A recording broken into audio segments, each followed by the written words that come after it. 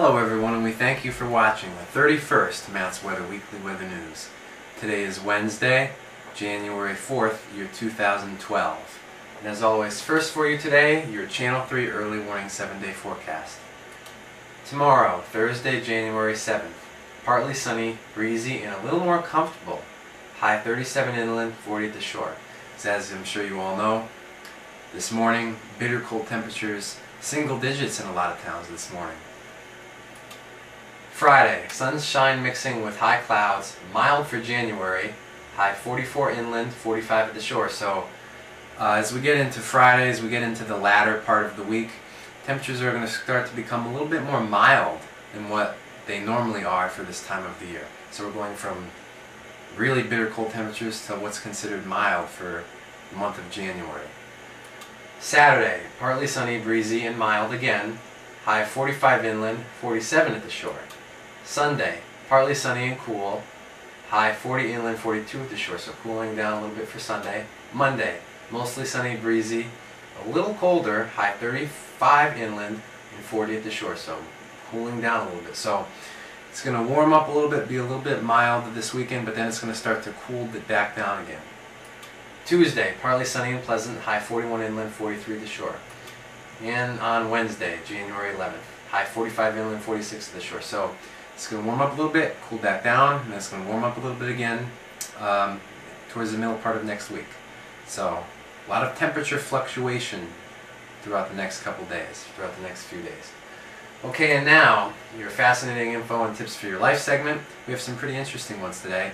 We have some that pertain to weather and some that pertain to 2012, the year 2012 specifically. Okay, fact number 1 today, the weather vane. What is billed as the world's largest weather vane sits on the shores of White Lake in Montauk, Michigan.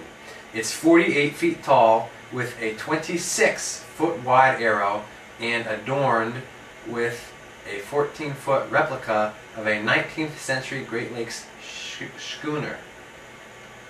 Okay, so that's the world's largest weather vane there in Michigan. Fact number 2 today about bowling. The Tokyo World Lanes Bowling Center is the largest bowling establishment in the world. It has 252 lanes in one very tired pin setter. Fact number 3 today about the British government. In Britain's House of Commons, the government and opposition sides of the House are separated by 2 red lines. The distance between the 2 lines is 2 swords' lengths, a reminder of just how seriously the Brits used to take their politics. Fact number 4 today about paper clips. The diameter of the wire in a standard paper clip is 1 millimeter, or about 1/4 of an inch. Okay, and fact number 5 today. Leap year. 2012 is a leap year. And this is some interesting, explains why we have leap years. People generally say there are 365 days in a year. By a year, I mean this is the time period it takes the Earth to travel around the Sun, 365 days. However, though, it takes the Earth 365.25 days to make this trip. In other words, for every year we gain 1/4 of a day, and every 4 years we gain an extra day, hence the adding on of the extra day in February. If nothing was done about this, our calendar would move backwards 1 full day every 4 years in relation to our seasons. So if we didn't add that extra day on in February every 4 years, our seasons would shift a little bit each and every year. Okay, and now leap years. In the 21st century so far, we have only had 3 leap years. This year will be the 4th leap year.